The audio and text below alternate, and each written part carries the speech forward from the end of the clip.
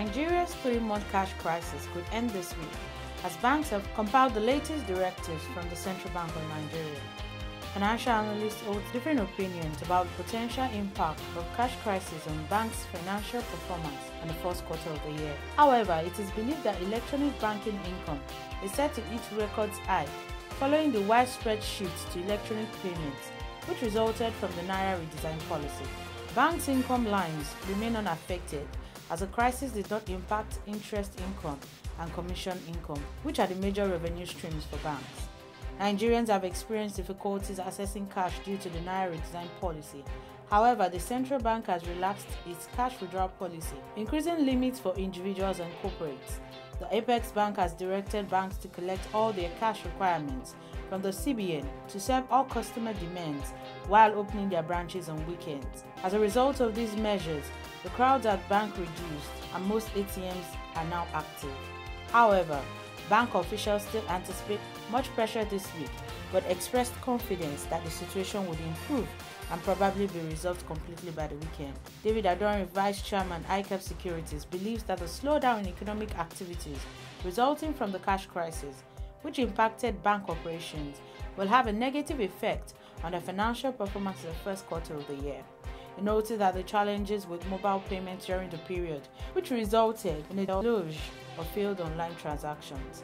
The value of electronic payment transactions fell by 4% month over month to 40.6 trillion naira in February from 42.4 trillion naira at the end of January. Despite the surge in electronic payment transactions, which led to increasing in the volume of e-payment transactions month over month by 29% to 1.5 trillion naira in February 2023 from 1.2 trillion naira at the end of January 2023.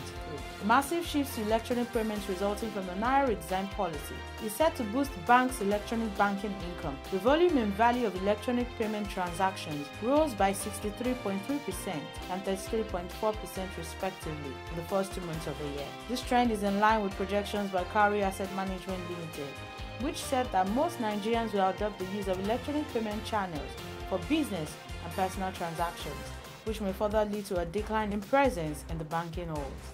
According to the FBNQ's Capital Limited, this development would translate to a significant boost in electronic banking income, which represents 6.9% of the earnings of the 5 Tier 1 banks in the 9 months to September 2023. The 5 banks, First Bank, United Bank of Africa, Guaranty Trust Bank, Access Bank, and Zenith Bank, recorded income of 188.57 billion naira from electronic payment services in 9 months to September 2023, while total revenue stood at 2.71 trillion naira during the same period. The head of equity research, FBN Quest Capital Limited, believes that commercial banks' electronic banking income for banks should be robust in the first quarter due to the surge in electronic transfers following the cash scarcity. FBN also believes that banks are generating income from the free floats that they are currently enjoying from customers' inability to access cash.